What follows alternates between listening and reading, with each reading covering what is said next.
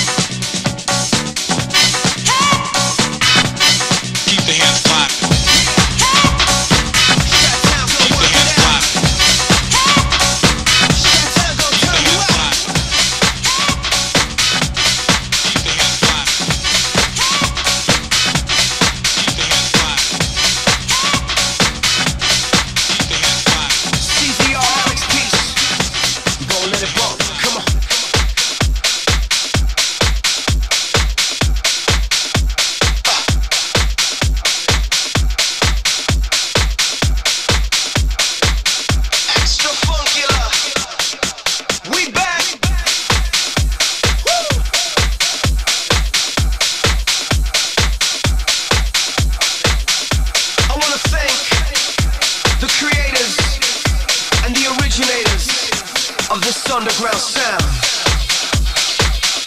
'Cause it's taking over the world. I'm talking about house music.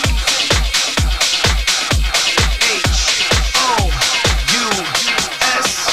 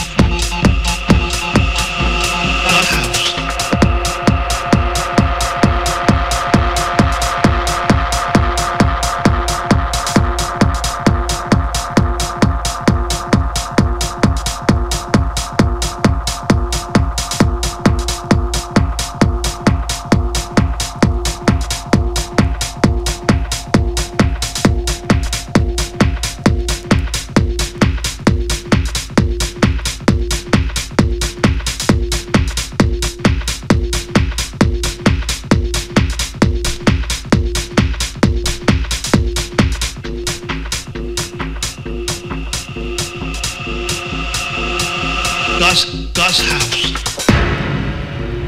I tell you that it is so important to talk about what God is doing, power of God, how God is operating in the earth today, how God is saving souls. Oh, it makes no difference to me how many think there's nobody getting saved. God is saving people every day, every minute. God is working a miracle for one of his children somewhere. Isn't that powerful?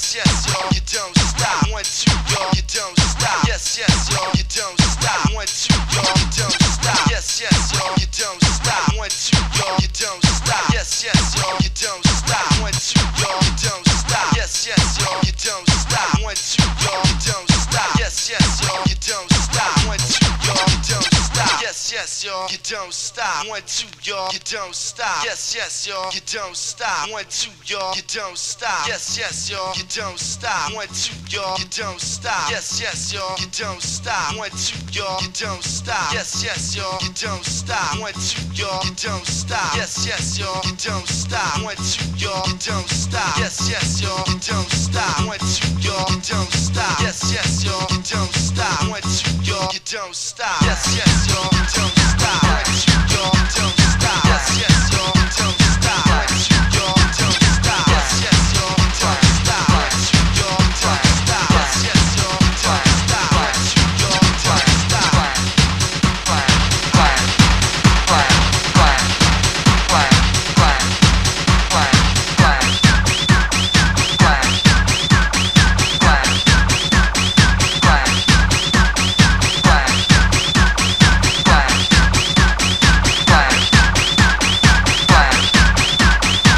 Cameras ready, prepare to fly. Cameras ready, prepare to fly. Cameras ready, prepare to fly. Cameras ready, prepare to fly. Cameras ready, prepare to fly. Cameras ready, prepare to fly. Cameras ready, prepare to fly. Cameras ready, prepare to fly. Cameras ready, prepare to fly. Cameras ready, prepare to fly. Cameras ready, prepare to fly. Cameras ready, prepare to fly.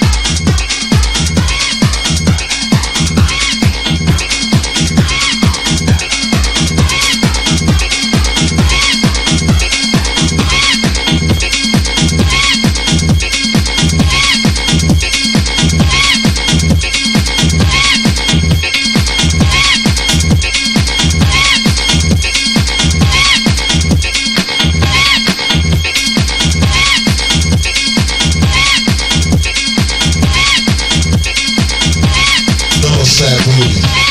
Bounce that booty. Eat that booty. What's that booty? North that booty. Bounce that booty. Eat that booty. What's that booty? North that booty. Bounce that booty. Eat that booty. What's that booty? North that booty. Bounce that booty. Eat that booty. What's that booty?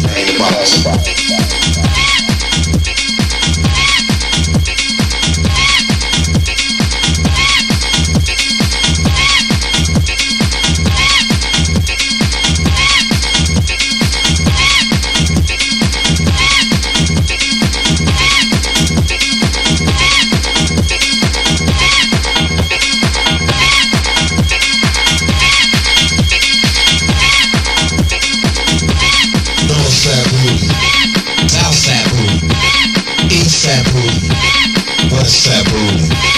North that booty, bounce that booty, eat that booty, what's that booty? North that booty, bounce that booty, eat that booty, what's that booty? North that booty, bounce that booty, eat that booty, what's that booty? Eat that box.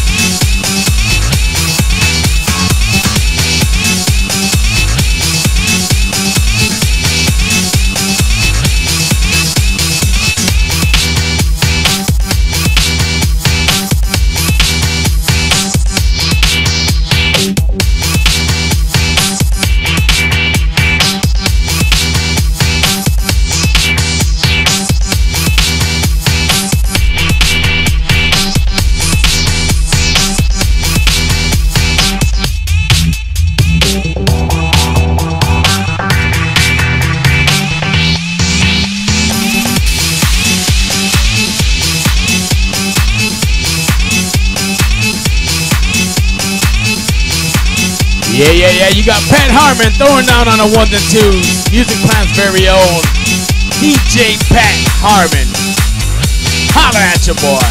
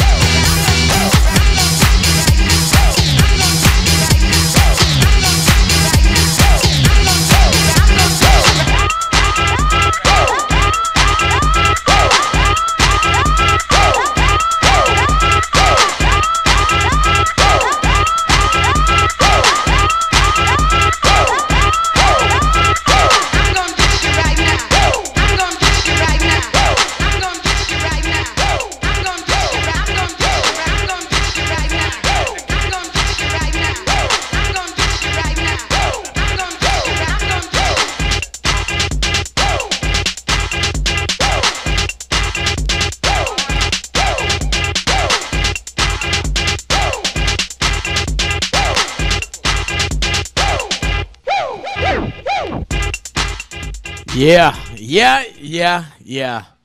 The first thing I can say is beautiful set, man. Phenomenal set. Oh, thank you. Cheers. Ladies and gentlemen, we are here with Music Plant's one and only Mr. Pat Harmon. Harmon, what's going on, man? Tell me what you've been up to. Just the music. It's keeping me alive. You know how that goes. That set was a phenomenal set. What encouraged you to do a crazy set like that? You started off slow, bring a couple old cuts back, and then you twisted it up. What was going through your head at that time? Just that comfort zone with the old stuff. You know, you feel good. You feel younger. It brings back memories. You know how it was, and you know, just felt like playing. Just felt like going back a few years this time, like 20 years or so. How long have you been DJing? Since '85. I used to play around, you know, '83, '84, BMX, GCI with the dual cassettes, you know, pausing and splicing, and then I got into splicing the tapes, and then, oh, wow, turntables. This is it. You know, I was hooked. That is a true old school DJ right there. You were mixing since '85. What was the name before you used your real name now? I was DJ Stogie back then. It actually grew on me because I used to, this was back when you could smoke in the clubs, you know, and I always had a cigar in my mouth. And people would just say, yeah, that Stogie guy. I'm an old schooler myself. We got Ray Martinez. He's an old schooler.